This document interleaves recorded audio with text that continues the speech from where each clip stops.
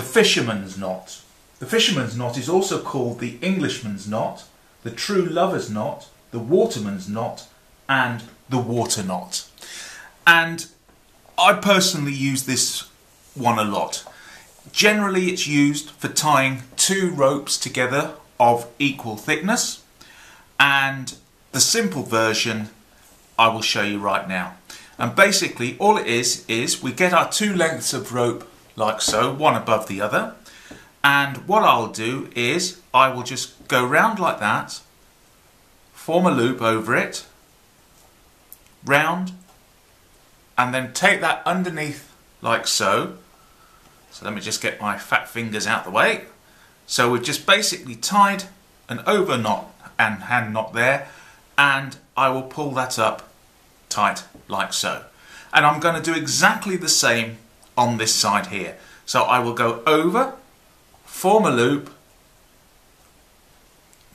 go over itself, come round through, and just pull up on that.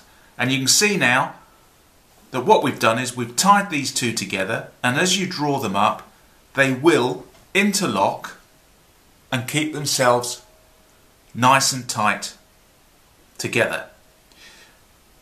The only problem I find with this knot is that if you put a lot of tension on it, it can be quite difficult to undo. But my favourite version of this knot is to actually double it. And so what I'll do is I'll just undo it again, and then I'm going to double it and show you what I do with that. And in the past I've had a tow rope on my car, and yes, usual scenario, you're towing someone, they've run over the tow rope and it's snapped. And in snapping I've had to fix it, and the knot I used was the double fisherman's knot, and it's very simple. So all we do is we do the single knot, but we double it. So what I'll do is I'll take the black cord here now, and I will go over the orange cord, and then I'm going to wrap it round, go round like so once, and then over again twice like so, and then bring it up so it runs down the middle like so. Oh, bit tricky. And then just pull it up. And so what we've done is, same as the first knot, we've just doubled it and put it across. And what I will do is I'll tighten it up now, and then I'm going to do exactly the same, and you see it forms this rather nice rounded shaped knot on here. So what I'll do is I'll do exactly the same for the orange side. So I'll take the orange lead, I will wrap it round the black lead like so once, twice, and then go through all the loops that you've created with the orange one like so, and then pull it up tight, and then as we pull these two together they will lock into place, and that isn't going anywhere. So that has formed a very, very tight knot in our rope, joining these two ropes together. And like I've said before, I had a tow rope that snapped on me. I put this particular knot in my tow rope, and in fact it is still in my tow rope now, but I do know that when I go to handle it, it is as stiff as they come, because it's really pulled up tight, obviously with the tons of vehicle that it's been pulling along. And another, to be honest, I use this knot a lot for tying cords together. But another wonderful thing about this knot is that you can use it, say for example, if you've got a necklace and you want to have an adjustable necklace, this also makes a great knot for that. And so what I'll do is I'll just stop the video, undo this, and then show you how to tie it on a necklace. So this is the second part of the knot, if you're watching the first one on the fisherman's knot.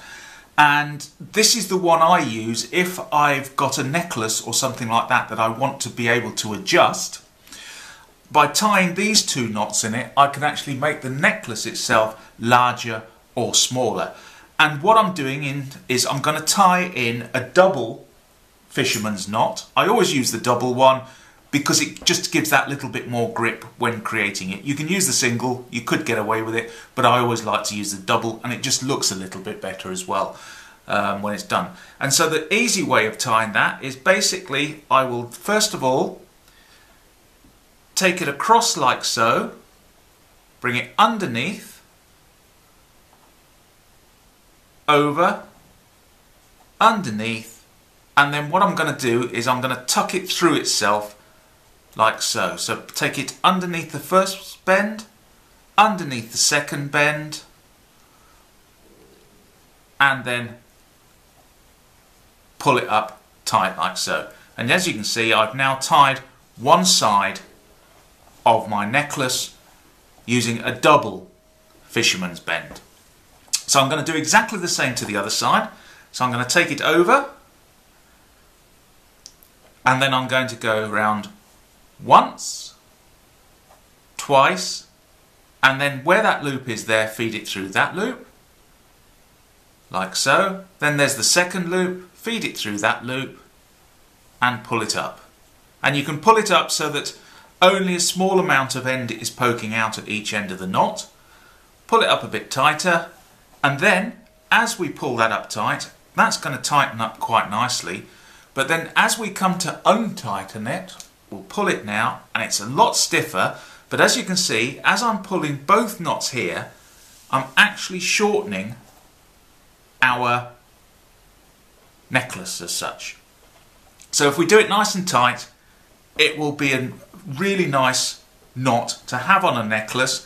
So if, say for example, that's too short, I can just grab both the ends here and I can extend the size of the necklace. And it does slip, but if you put a lot of tension in these knots, it means it's not going to readily slip. But it's a good way of making a necklace adjustable. So that is the double fisherman's knot in a necklace.